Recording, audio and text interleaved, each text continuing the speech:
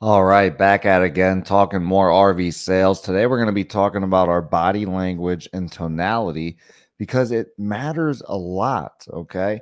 If we don't have the right body language and tonality, then, we're just not going to get anything done. People are going to be offended by us. They're not going to want to work with us.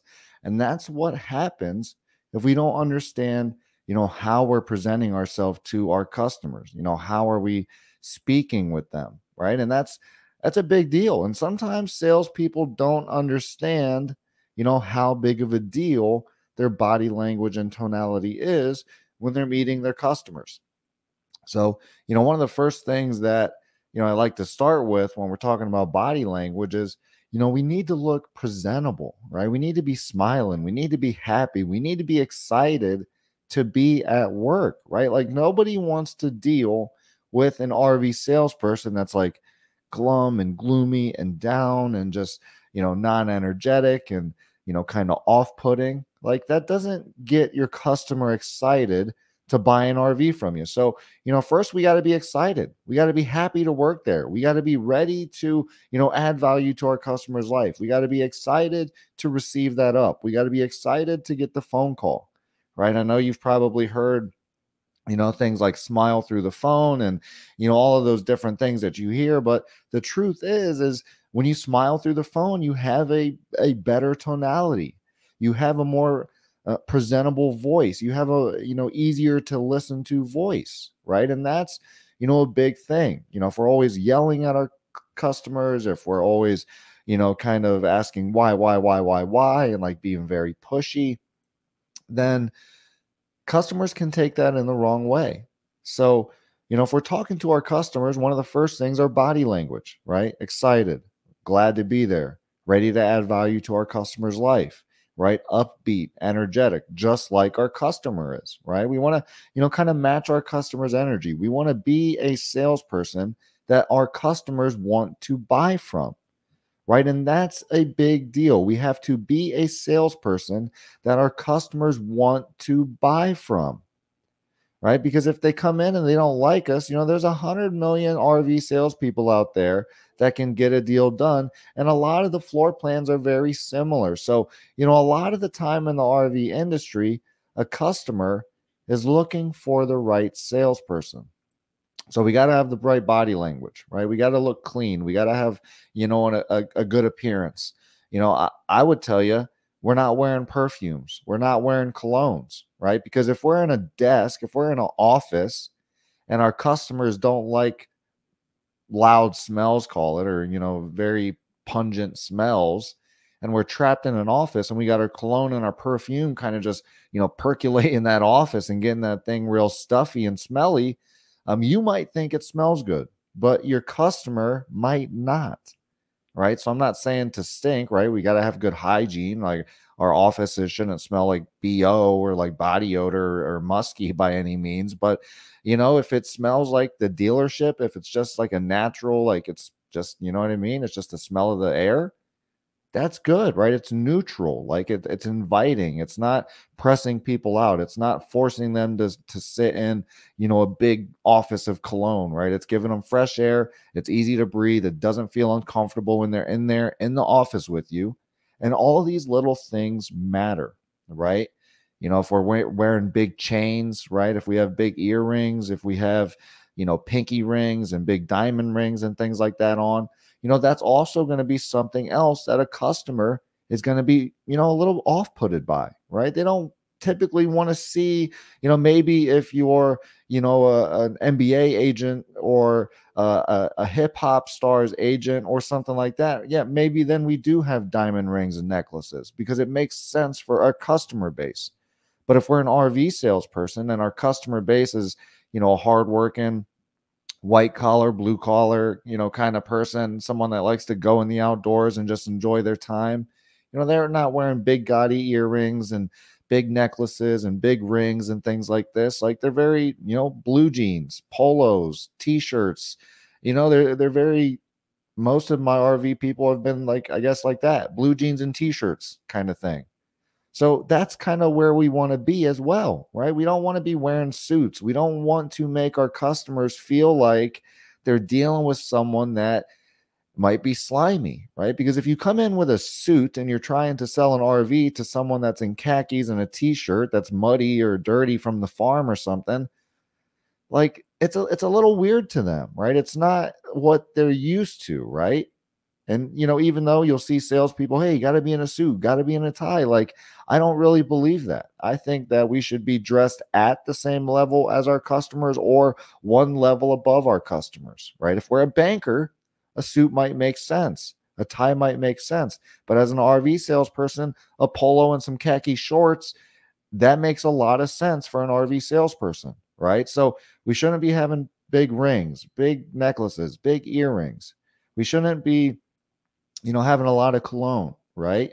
We should be presentable. We should be excited. We should be open, right? We shouldn't have our arms crossed. We shouldn't be doing this, trying to talk to our customers, listen to them. We should have our arms open, maybe down, right? We should be sitting at our desk. Okay.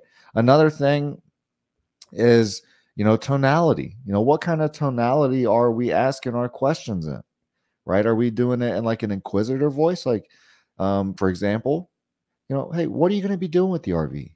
Where are you going to be going? What are you going to be doing with? Or kind of like a pressing tonality would be like, hey, what are you going to be doing with the RV? Where are you going to be going? What are you going to be doing with it? Right? Do you see the difference in tonality? Like, it's very pressy. It's very pushy. Hey, what are you going to be doing with it? As a matter of fact, hey, what are you going to be doing with the RV? Where are you going to be going? Who are you going to be going with? Hey, kind of matter of factly. That's how we should be asking our questions. It shouldn't be, like constant pressure in their face. Like, hey, where are you going to be going? What are you going to be doing? How much budget? What's your budget? When are you guys leaving? How soon you want to buy? Like, the tonality there is way off, right? So we need to be presentable. If our customers speak a little bit fast, maybe we speed up our talk a little bit. We're going to match our customers. That's a big thing that I've always done is I've always matched my customers. If my customer walks and talks a little slow, then I'm going to start to walk and talk a little slower so that my customer is able to understand, what's going on. Hey, this RV right here, this might be a perfect one for you. Hey, let me ask you this. Where do you guys plan on going whenever you start the RV? And I'll slow it down for them. If someone's real quick and they come in and they're like, hey, Chris, I'm looking for an RV. We got to get out of here, and when people are quick, they're maybe life's busy. They're just a busier personality type, right? They can't be sitting in an office forever. So with them, I mean, be like, hey, where are you guys going? What are you going to be doing? Where are you going to be going? I'm going to speed up for them and I'm going to match them a little bit, right? Because then that kind of person, if I am a little bit more pushy, if I am a little bit more straightforward, that kind of personality type likes that. They're going to be okay with that. Where a personality type that's like calm and collected and slow, they're not going to like me going quick and pushing, right? So I'm matching the energy of my customer. If they're quicker, I'm moving quicker. If they're slower, I'm moving slower. If they're in the middle and kind of just, that's where I'm at. I'm matching my customer. I'm showing my customer I am exactly like you. I'm somebody that's easy to do business with. I'm just like you. And a matter of fact, they tell it by my mannerisms. My mannerisms show them the same thing. My words show them something different. But you have to understand body language, mannerisms, tonality, all of that speaks to your customer without words. So we have to understand these things. So matching my tonality, matching my body language. Like when a customer shakes my hand, I match their firmness. If a woman shakes my hand very soft and gentle, I don't squeeze her hand and like, hey, oh, I'm a manly man. Look how hard I can squeeze you. Like, no, that's not what I do. I grab their hand soft, delicate, and gentle. Again, what does that portray? I'm just like you. I'm easy to do business with. I'm easy to work with.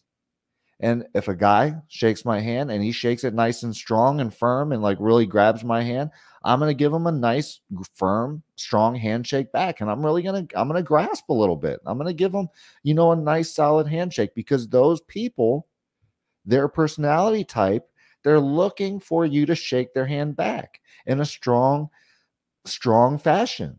Right? Maybe they're a hardworking person and a strong handshake, means a lot to them. And there are people like that. And then other people that don't give you a strong handshake, they might think you're a complete asshole if you give them a strong handshake, right? So if you go in and someone gives you a delicate shake and you squeeze their hand, they're going to be like, dude, what is wrong with that salesman? right? But if you do the same firmness handshake, if a guy gives me a firm handshake, I give him one back. What are they going to say? Man, that guy had a nice strong handshake. But if I give him a handshake and he gives me a strong one and I give him like a delicate one, he's gonna be like, man, that I don't know. That guy's handshake wasn't very strong. He might not be too trusting. So we should be matching our customers, right? Matching their energy, being excited to work with them, being inquisitive about their needs, their wants, their desires, their emotions, where they're going to be going, what they're going to be doing with the RV, really learning their goals so that we can provide them with an RV that meets their needs. But we have to make sure our body language and our tonality lines up with our goals and they line up with adding value to our customer's life. Because if we give our customer the wrong body language, if we start using the wrong tonalities, if we start pressing customers when we shouldn't, if we're, X, Y, and Z, then customers are going to, without them even knowing it, they're going to subliminally just not like you as a salesperson. And in turn, that could cause you to lose a deal, because even if you showed them the right RV and they don't want to deal with you as a salesperson because of whatever reason, they're just going to go down the road to the next RV dealership, find an RV salesperson that they can work with, and then they're going to buy the RV from them. Right. So while we're out there at our dealerships, let's make sure our body language, let's make sure our tonality is on par with our customers, and let's show them that, hey, we're here to add value to your life. We're easy people to work with. We're just like you, and we're experts in our field. Let us help you find the right RV. And that kind of needs to be the mindset when we're going into these transactions. If you're a dealership or business that could use more customer leads, right? Maybe our sales team's good at closing customers, but we could use some more leads. Well, give me a call here at IMR. That's what we help with. We help dealerships and business double the amount of customer leads that they get within the first few months they add our program. So if you could use more customer leads at your dealership or business, give me a call directly, 330-703-3930. Again, 330-703-3930. If you're an individual salesperson and you want to get better at the deal, there's a couple ways you can do that. You can go grab the book, Sell More, Live More Sales Training. Get it on Amazon, get it on Barnes and Noble. The link is in the description, so go grab that book. You can also sign up for our individual sales training program. You can get that at sellmorelivemore.net. 40 plus videos of audio and video that'll walk you A to Z through the RV sales training process specifically. So if you're an RV salesperson, this program is worth its weight in gold. It's only around $9 a month or $100 for the whole program. Not sure why we have it so cheap, to be honest with you, but nonetheless, take advantage of that while you can, while that pricing is crazy, to be honest. You do take the program, buy it for $100, take the program, run through it. Once you sell your first RV, the program paid itself off, and the knowledge you're going to get from it, I promise you, is going to be worth every bit and 10 times more than the money that you spend on it. So if you're an individual salesperson that needs to get better at the deal, go grab the book, Sell More, Live More Sales Training. You can get it on Amazon. You can get it on Barnes and Noble, or go to sellmorelivemore.net and sign up for that RV sales training program. But, while we're out there at our dealerships, let's make sure our body language, let's make sure our tonality is in check. We're going to be talking about RV sales and the sales process in general throughout the year. So if you haven't, liked our Facebook page, subscribe to our YouTube channel yet, definitely do that. Hop over to Facebook, hop over to YouTube, type in Infinite Media Resources, give us a like and a subscription. That way you can be here for the different, sales and marketing content that we put out throughout the years. Brian Uselton, hopefully I said that right. Let's see. Love your videos, my man. Please keep them coming. You bet they're going to be coming all year long, Brian. If you haven't given me a subscription yet on YouTube, I see you're watching from YouTube. Please hit that subscribe button. Hop over to Infinite Media Resources. Please subscribe to that channel. That way we can, keep them videos coming for you, and you can keep on watching them. If you're in RV sales, or if you're in sales in general and you want to do a live role play on here with me, give me a call, Brian. Let's get it set up, and I'd love to have you on the show. So appreciate your feedback. Appreciate the comment. Like I said, we're going to be doing RV sales and sales videos in general all year long. So please subscribe to the YouTube channel. If you're a dealership or business that could use some more customer leads, right? And let's be honest, what dealership or business couldn't use more customer leads?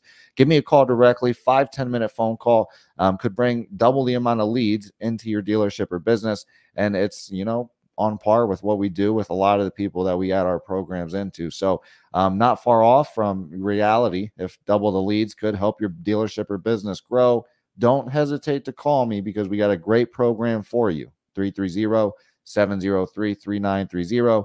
Again, 330-703-3930. So I want to thank everybody that's been here, listening to us about body language and tonality and RV sales. Again, we're going to be here all year. So I'll see you on the next one.